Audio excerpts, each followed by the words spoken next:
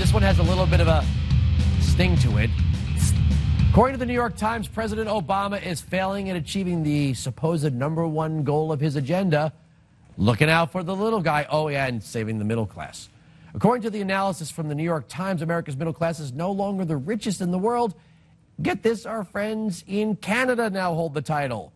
Joining me to talk about this is Ed Butowsky, founder of Chapwood Investments. All right, I was trying to give you a crash course in my little diagram here, which is a trapezoid with a triangle on top. Right. You hear all of these elites, like George Soros and Warren Buffett and Bill Gates, talking about how we have to pay for all these programs by taxing. By taxing, right. And yet it really seems to affect the not so rich, that we keep pushing down on the upper middle class, trying to fund all these things at the bottom while leaving the escape hatch for the super elites, the billionaires. Well, they're immune to any of this stuff. I mean, no matter whatever taxes you put on, it's not going to impact the super billionaires. But it is attacking exactly the people that Obama says that he's out to take care of. Right, see now, if you look at the handful of people, this 400 group that the progressives are already talking about, you're right, their spending power isn't affected. But as you tax people right in and around, $250, $350, $455, up to $1 million, and their spending and purchasing power goes down. All the businesses they spend their money with,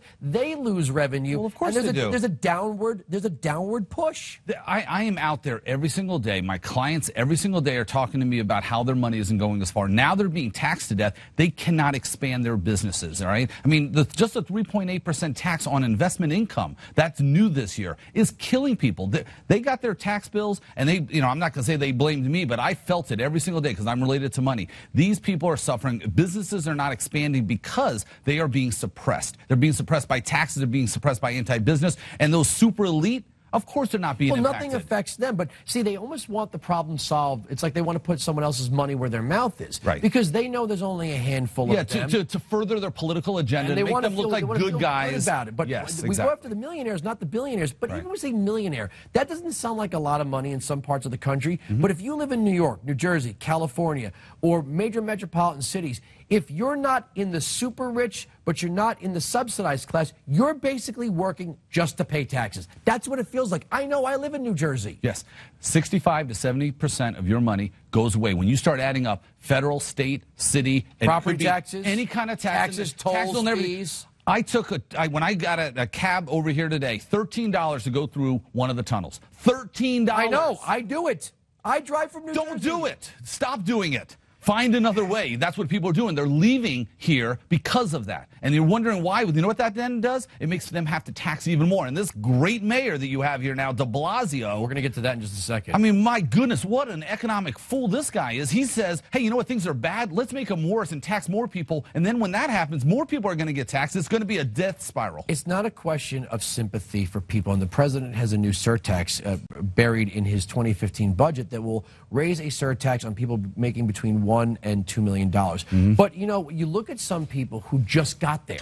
Right. Who just got there. I mean, I just added TV to my resume a year and a half ago. Yeah. I'm not saying I'm there yet, but I'm trying to get there. Yeah. And the idea that you're going to work your tail off to get your business up and running, or your medical career off the ground, or your law practice, or your contracting firm off the ground, and then you finally hit that moment where you're now profitable and out of debt, and the government says you have to pay for all of these programs.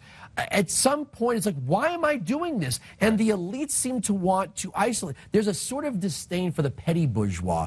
Karl Marx wrote about that. The elites don't like the working wealthy. They seem to like the trust fund wealthy and the artistic wealthy and the political wealthy. But the people that are hammer and nailing it out to make that extra buck, those people, they're greedy. Oh, yeah, well, of course they're greedy. I mean, when you really stop thinking about it, it's like quicksand. Take you as an example. Work your tail off. You're moving up the economic ladder. You're doing great. But every time you turn around, there's another headwind coming at you. And if it was going someplace, guess what? I think you wouldn't have as much of a problem with it. But you know what? We just got more money going into the government than ever before from federal income tax, okay? Even though 71% of it came from the top 10%, but let's put that aside for a moment. You know what? We're still $800 billion short every year based on what we spend. If we were cutting that back, if things were growing, if the economy was growing, if things were going well, you and I probably wouldn't have as much of a problem paying a little bit more. But you know what? When you have I think it's closer to 60% of the people now pay no federal income tax, and then turn to someone like you. The recipient class. I will tell you my tax plan for the progressives after this segment. All right, Ed, thanks for stopping by.